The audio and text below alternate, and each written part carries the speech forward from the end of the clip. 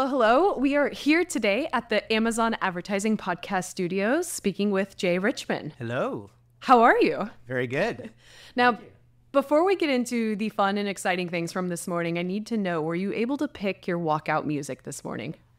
I wasn't. I did request Wu-Tang, Cash Rules Everything Around Me, but for some reason they didn't go with that. So Thunderstruck was a strong option. Yeah. I feel like that was one of the most notable things. I pulled out my phone and I was like, oh, we're talking about that later, because I think it really set the stage for all of your incredible announcements. All right, I think you're giving the music selection a little bit too much credit. I appreciate it. It got me excited. I needed that adrenaline rush this morning. Good.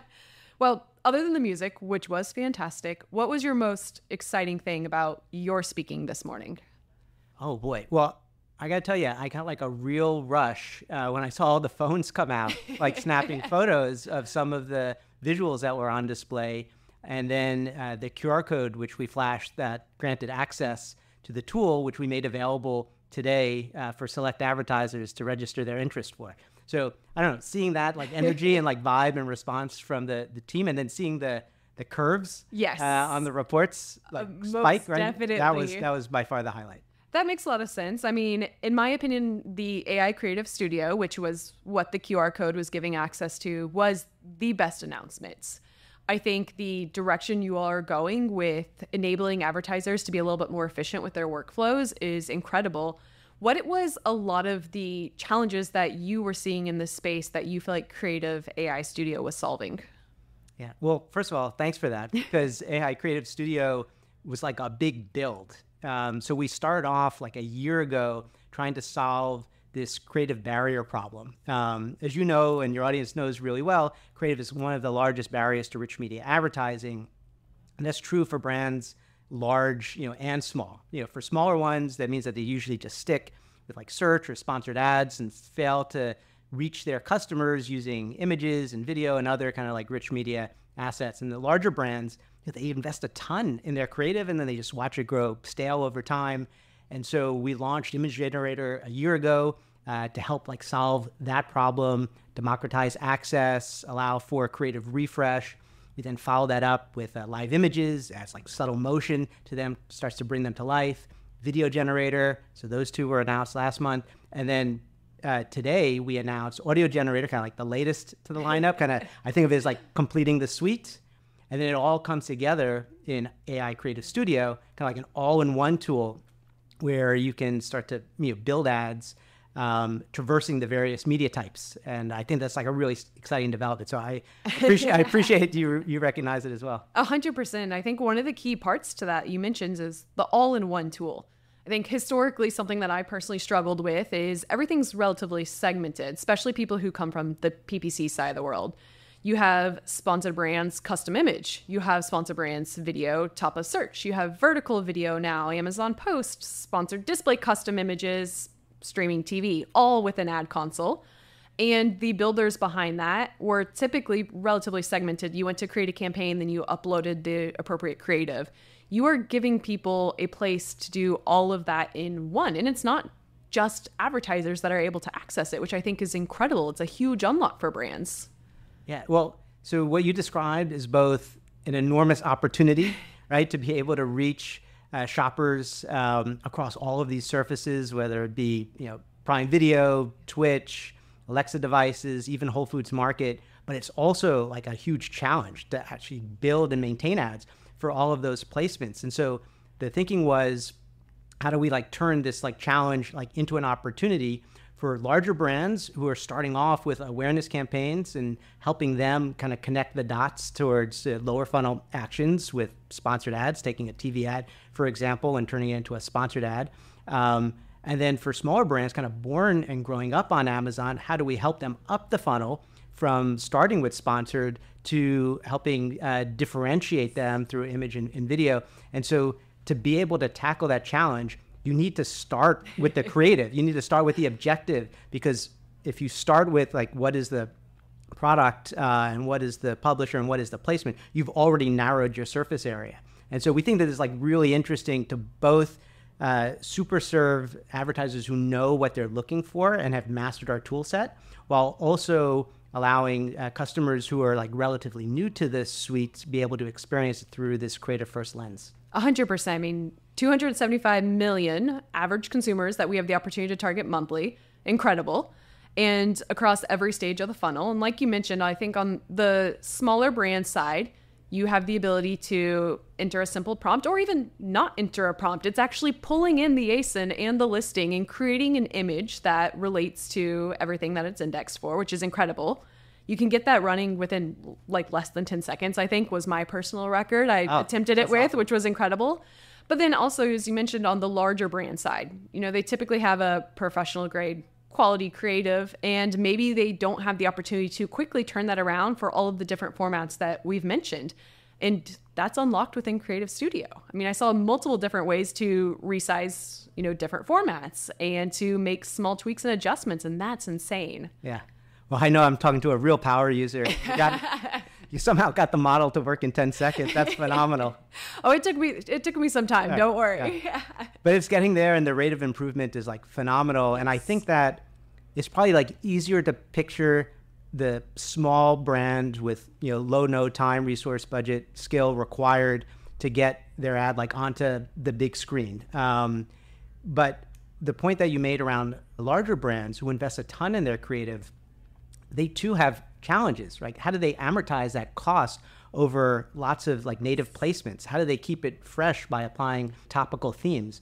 And so we originally built these tools, almost a year ago, with smaller brands in mind, only to find that the larger customers were very quick to adopt, even with all of the bells, whistles, and controls that we assumed would be required.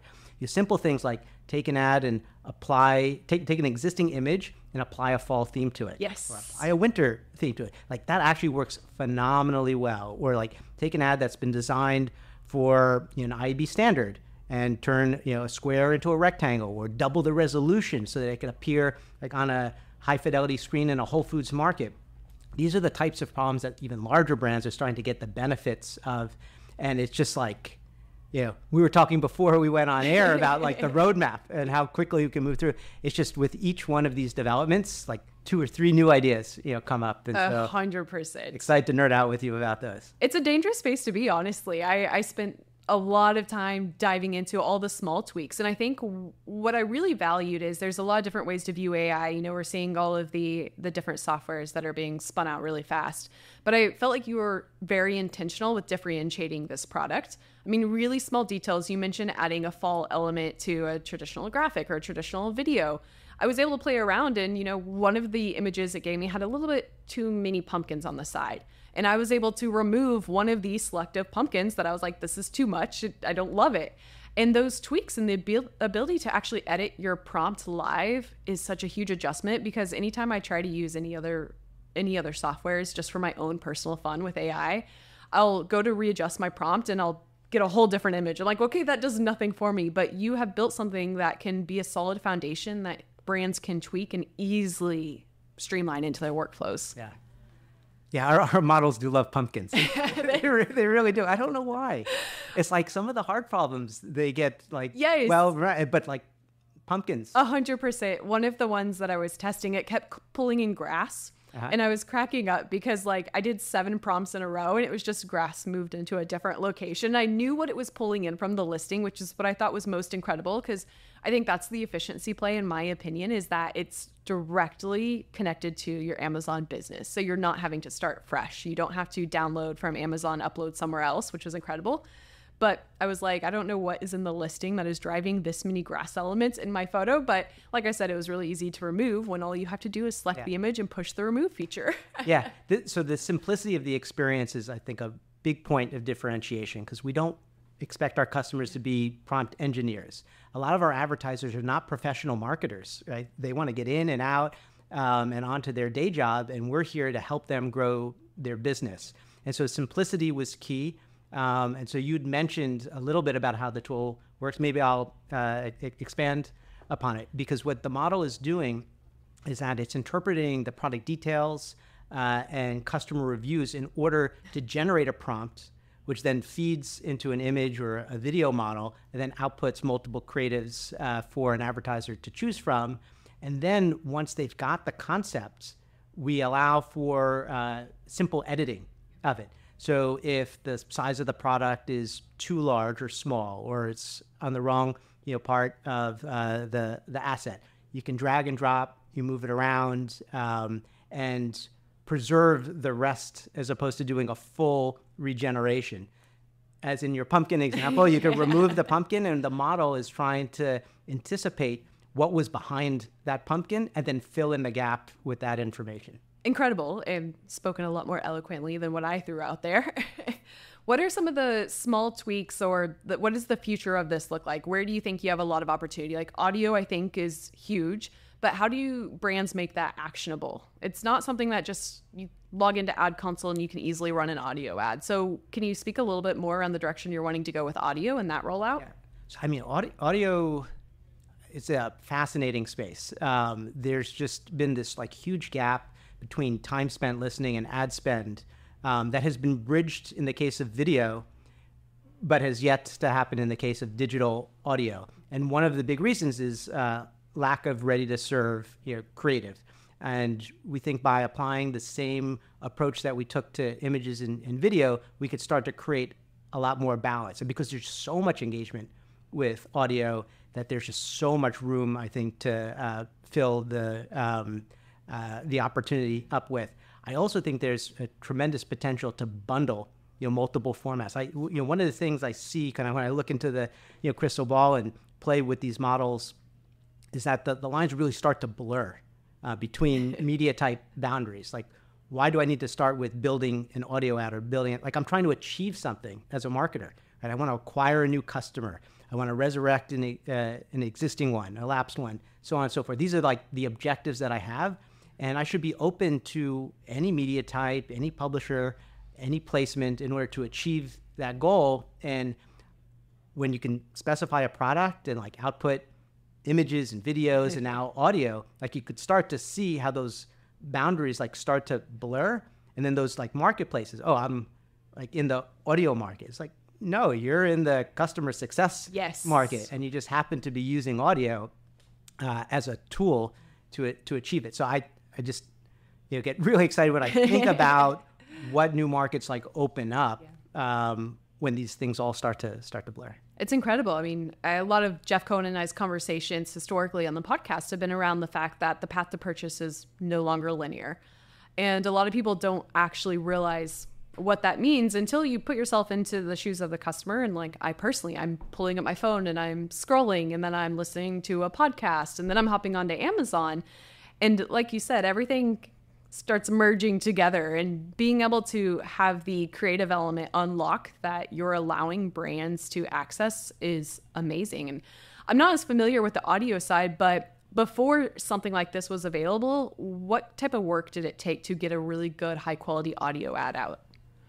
Oh boy. Well, I guess because the digital audio market isn't as large as display and video, it means that most of the ads were repurposed from terrestrial radio. And so the format itself really hasn't evolved since its inception, in, I don't even know how far back terrestrial radio goes, but you can imagine like 15, 30-second spot with like some, 800 number being called out as like a call to action. Like there really has been very little innovation of the format itself. And so this just kind of been ported over. And so I think what's really exciting is now that we can generate like purposefully for Alexa-enabled devices, not only can the creative be fresh and purposeful, but could also be made interactive. So for example, you could say add to cart and actually transact with an audio ad, which was like unthinkable just a short while ago, because audio is this thing that you listen to. Yes. It's this like one-way broadcast medium. It's not thought of as this two-way interactive one. Yeah. And that's part of like the magic of what we're introducing. Not just how do I create an audio spot tailored for my unique audience, reflective of my unique brand out of thin air, but how do I do so in a way that strikes a conversation with my customer? And so we're just really excited to launch it today and see how it gets embraced. It's incredible because everything you all have done on the AI side, from the original custom image creation and things like that, have allowed us to take a kind of national media mass marketing approach, but in a really granular fashion, right? We can segment our creatives to a very precise audience. DSP allows us to target that precise audience with a precise creative. And I personally never really considered the implications on the audio side because of that reasoning. Of all the commercials I hear on my personal day-to-day are the same commercials I've heard for the last 20 years. And you see an interactive TV slot when you're watching The Boys, and it's easy to understand, like, hey, that's an ad. I'm now scanning my QR code and going direct to Amazon. And now you're saying that that is easily accessible on the Amazon audio side as well, with something as simple as add to cart. Yep. Which is dangerous also. For me personally, I'm the person to be like, yes, go ahead and add to cart, just because I didn't have to pull out my phone. Like, I'm a sucker for the efficiency play there. All right. Well, good. We need more customers like you. Yes, that. If you're listening, we'll have to add something like this in there, a little add to cart feature at the end of our podcast. What other things do you all have rolling out that you're just incredibly excited about? Anything that we've missed here? Oh, well, what I would say is that, like, the pace of innovation is probably what I'm most excited about. I'm really proud of everything that we've launched, and you can see kind of the pace with which we're launching new things has picked up. Image generator a year ago, just last month, live images at Subtle Motion, video, kind of short form video, audio, which we announced today, and then AI Creative Studio, which pulls it all together. We're going to continue to tell this story and kind of march forward as the creatives become higher and higher fidelity. You can imagine, for example, short form video becoming longer form video over time. I see no reason why we would stop anywhere short of like Super Bowl quality ads. Like, it's not going to happen tomorrow, but you could see kind of the pace and the trajectory that we're on. And so that's clearly like a direction. And then I think going in the opposite, where you've invested a ton in your creative and you're trying to figure out, how do I get it to scale? Like, I designed this for, IAB standard placements. Like, I'm missing out on all of these like premium publishers with like unique, custom ones. So I think that whole transformation case, we're just starting to scratch the surface of, and I'm like really excited about continue to pursue. You all definitely keep me in business. I feel like I don't get a lot of sleep because of all of the rollouts. Like, Unboxed is my Super Bowl, in my opinion. I wake up, I have my phone out ready to take notes because the roadmap is 5 to 10 years out, in my opinion. Like, you all are planning on creating that next wave of retail media.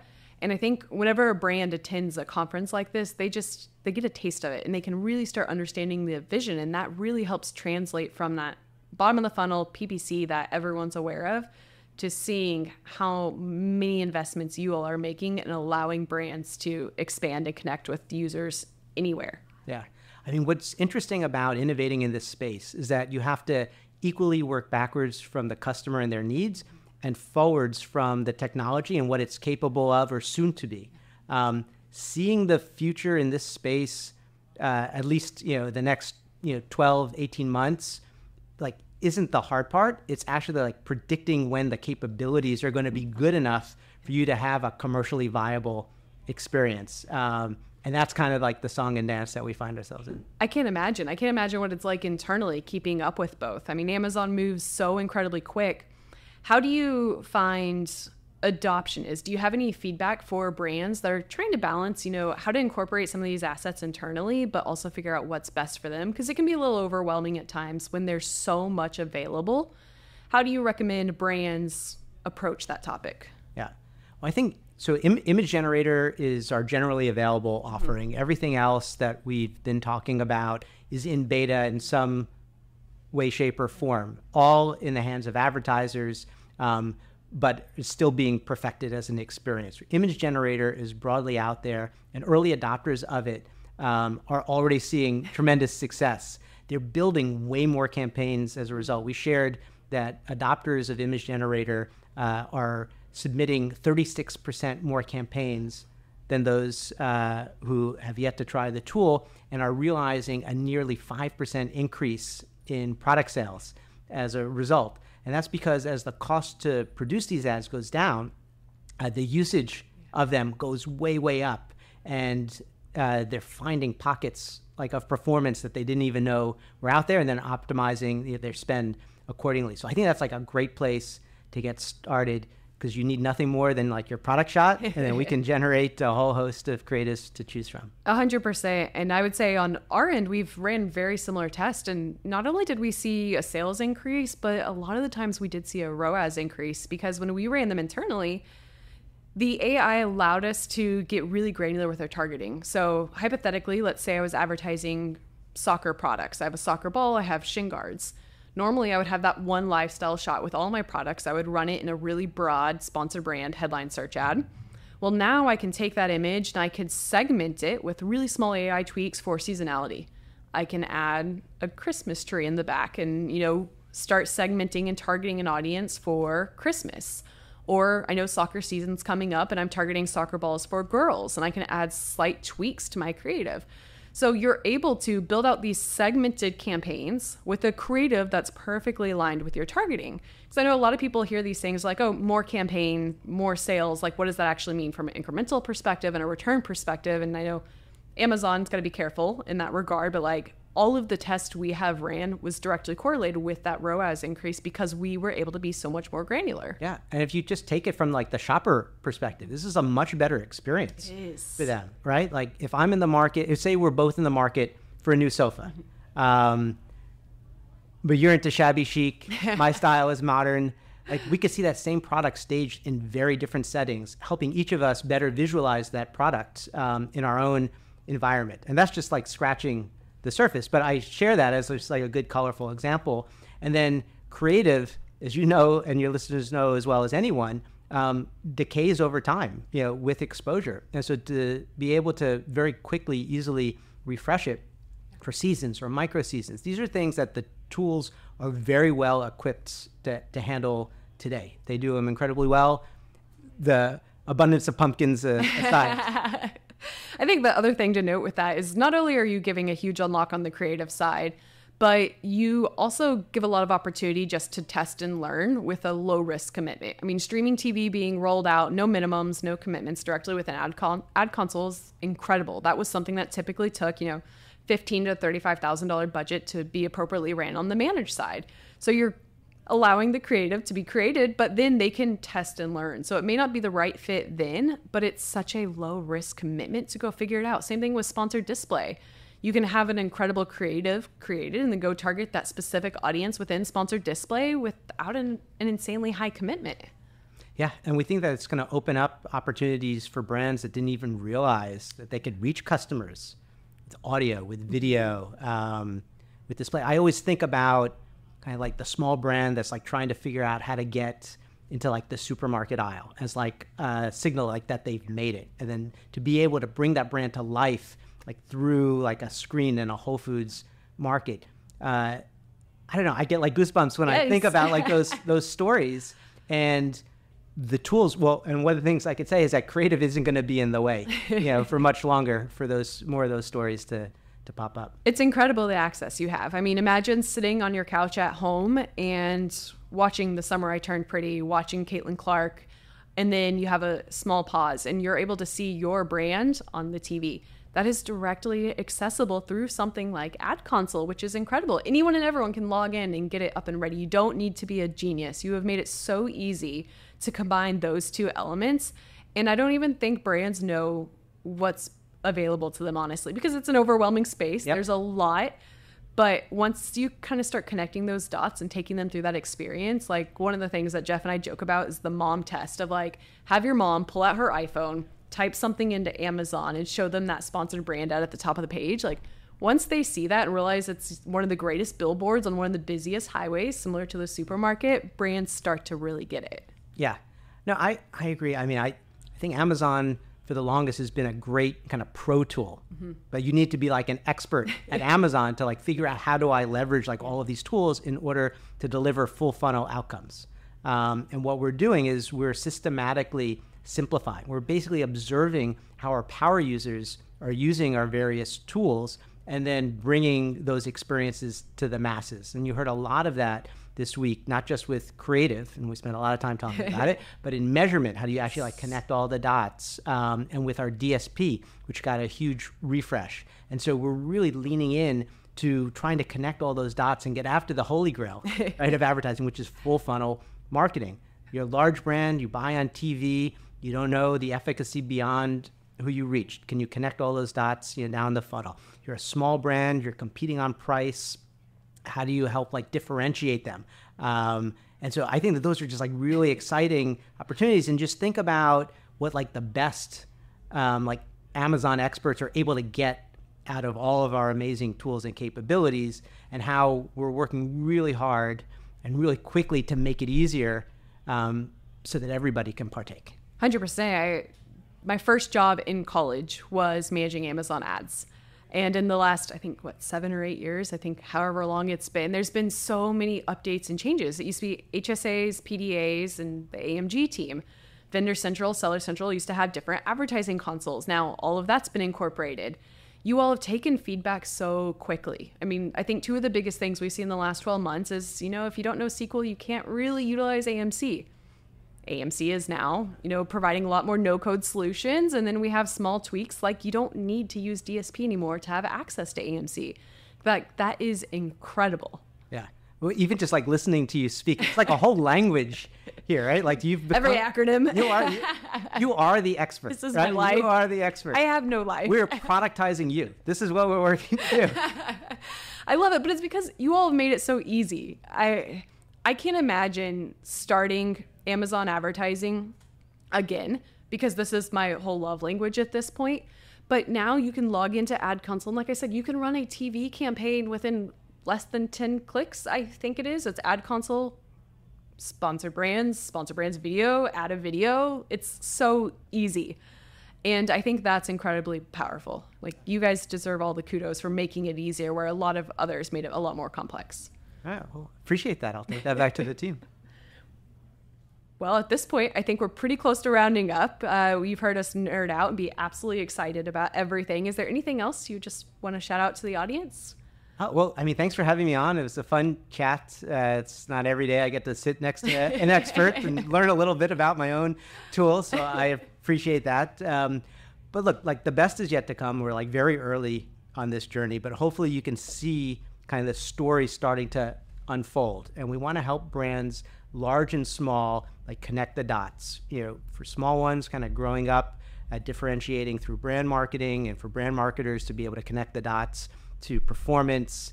Like, this is the problem that we're so excited to be like running after, and hopefully you got a glimpse of that on stage today. 100%. It was a little bit of a celebrity mode when I saw you walk out and knew I'd have the opportunity to have this interview. So thank you so much, and I cannot wait to see what your team comes up with.